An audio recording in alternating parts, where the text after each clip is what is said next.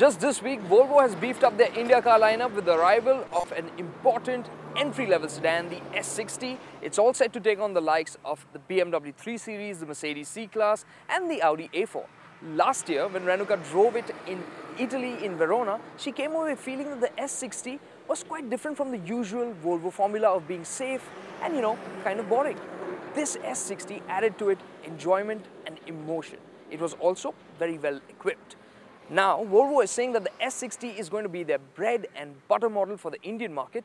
What we need to see is how it fits in the Indian scenario and how it copes with Indian roads.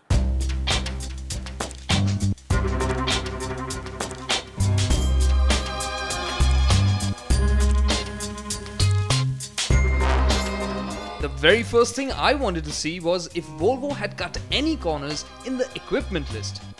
Well, it certainly didn't seem like it from the outside. Incredibly, all S60s will get turning lights as standard along with a headlight washer system. I also found the optional key fob to be pretty cool. You might think that this is just a key, but with the S60 this is a personal car safety communicator or something like that. What it means is that this key fob has all your usual buttons to lock, unlock, open the boot lid and stuff like that. But along with that, what it does is it also tells you about the car. If you press this I button here, it'll check with the car what mode it's in, whether it's locked or unlocked, and it'll tell you that by flashing the light next to that button. Of course, if somebody messes with the car, it also tells you over here by your hazard lights coming on, which really means it's a very powerful thing. Only issue is that it works within a range of 60 to 100 meters from the car. On the inside, when you go through the car's computer system, you realize what all is packed into the S60. Some of the safety features like city safety are standard on all variants of the S60, while the other features like collision warning and pedestrian detection system are standard on the top-end variants like on our petrol version. But apart from being tech-loaded, how does the S60 feel on the inside? Now, the interiors don't feel all that exciting when you look at the dash design and the center console. It seems pretty simple, pretty straightforward, but it is smartly styled. What is the other thing good thing about the S60 is that the materials and all feel top-notch. It feels like it's made of good quality, and the metal inserts that are used on the center console, on the door panels, on the steering wheel just help to lift it up that little bit and make the experience a little bit better. In terms of features, you get a brilliant top-spec music system with a wide range of connectivity, though it only has a single DVD slot. Our top-end variant came with powered seats for both the front seats. However, on the base kinetic version, all adjustments are manual. The seats though are really well sculpted and very comfortable.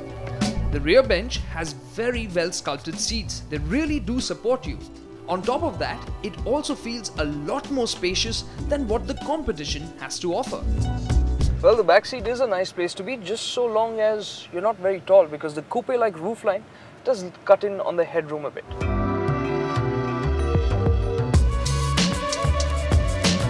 But I forgot everything once I got into the driver's seat and hit the road. The straight-six 3.2-litre motor just took over all my thoughts. This petrol motor is an absolute bomb. It's got over 300 bhp on tap, and once it gets into the mid-range, it really starts pulling.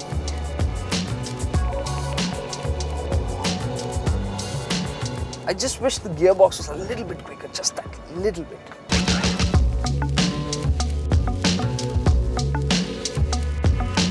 The motor proved to be quite flexible. It was smooth all around, but it also felt relaxed and creamy when just pottering around. When taking it easy, the S60 suspension also makes a very good impression. The T6 petrol we were driving was also loaded with the optional adjustable suspension. Now, Volvo clearly wanted the S60 to be a comfortable car to be in, so the suspension has been set up nice and soft. It's very pliant, so it soaks up our bad roads really quite well. I'm riding on the 17-inch rims. You can go up one size to 18.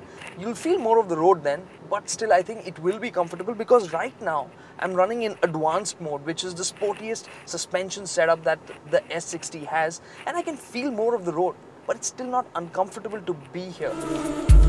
A little later, I found that the advanced mode felt a bit choppy over the rough stuff and wasn't all that great for continuous use. When I put it into comfort mode, the S60 felt quite soft, though a little bit wallowy. But at the same time, don't think that this is a sloppy handler that will roll over the place. It in fact has good body control.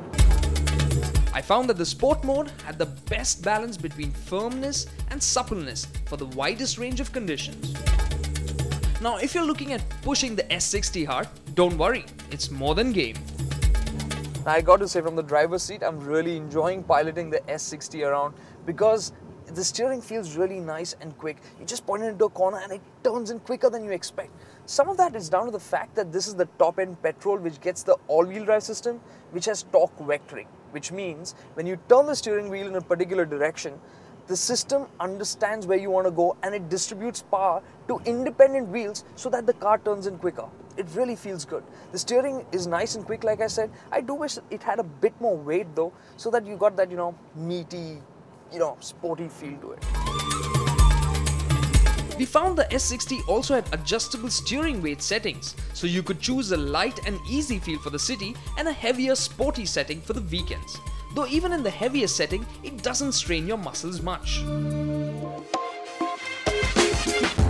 Talking of muscles, when you look at the S60 at standstill, you realize that Volvo has given it a nice toned look with more sportiness than we've ever seen on any other Volvo. Its face has a youthful, aggressive air to it. The shoulder line runs strong right from the headlamps all the way back to the tail lamps.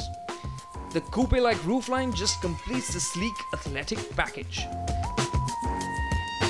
The tail lamps at the rear tip down beautifully from the boot into the flanks to create a distinctive effect. Overall, the S60 makes quite an impact.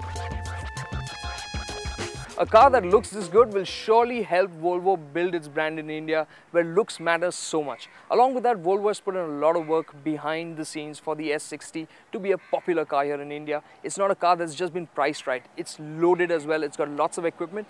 It's got nice ride quality, a good back seat. Headroom is a little limited, but then on the other hand, it is a good car even to drive. Maybe not as sporty as a BMW 3 Series, but take it all as a package and it's very, very attractive. Volvo is also offering an incredible 2-year, 60,000 kilometer warranty on the car. That just includes everything except maybe the tires. That's about it. And when you factor all these things together, the S60 is going to be incredibly hard to beat. After this break, we bring you all the cars that have been making news at the Geneva Motor Show.